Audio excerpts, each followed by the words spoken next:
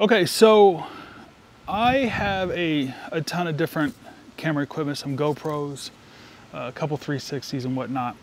The 360s, I've never been happy with mounting them, but with the new Kawasaki, it actually comes with several different, what are those even called?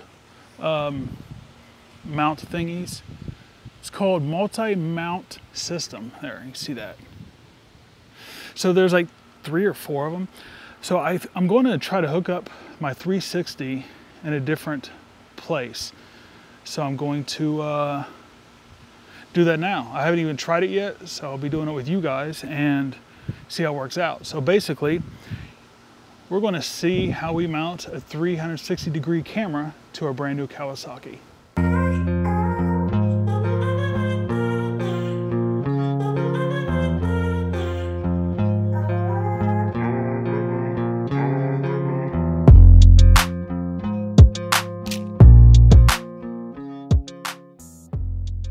Okay, so we're going to mount it on the back, the multi-system mount right here. First I have the GoPro branded. I try to go GoPro brand with any of this stuff because when you go cheap, it just turns out to be junk. But this is for like a bike handlebars and stuff, but I think it's going to work for this. I'm using for today the Insta360 monopod that I got.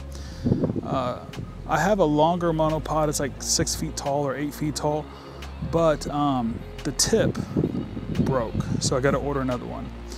And then down here at the bottom is a, I don't even know if that's GoPro branded, but it's so it hooked to the GoPro mount right here.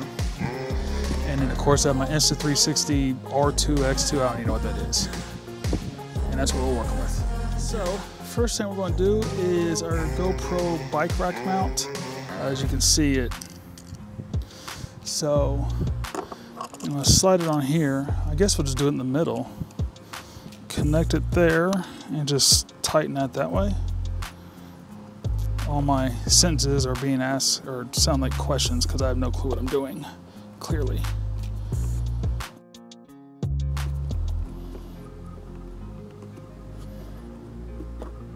All right, that feels secure.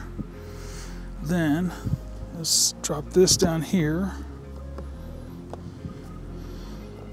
Put that in there. Okay, that's secure. This is, feels a little wobbly, but that's, okay, it's secure. All right. Then 360 here. I'm going to, I think, just give her a spin.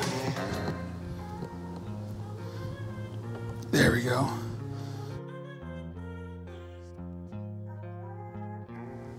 Loosen it. Come on. There you go. And then tighten it. Let's see here. Nope, I don't like that at all. Okay. So what I'm thinking I'll do, so first of all, whenever I hook up a GoPro, I always usually use a fishing line to secure it. A lot of people use lanyards, but the fishing line will help me, it's pretty much see-through for the most part, so it doesn't show up in your footage and all that. So I think what I'll do is I'm gonna secure fishing line to the, down here, and I think I'm even up here somewhere, but I'm gonna take 2 zip ties, one to probably work, and zip tie this flush against that. Well, there's no really way to do it there, so it'll be flush against this. And I think it'll bounce a little bit, but the Insta's supposed to have amazing stabilization. And depending on what camera you have, it may or may not. What'll be even sweeter, I think, is when I get that 6 foot or 8 foot mono. I'm hoping I can find an 8 foot one, but if not, a 6 foot one, the monopod. That should give us some really good footage, the entire ski and everything. But anyway, guys, this is how I am pretending to know how to hook up install a 360 camera.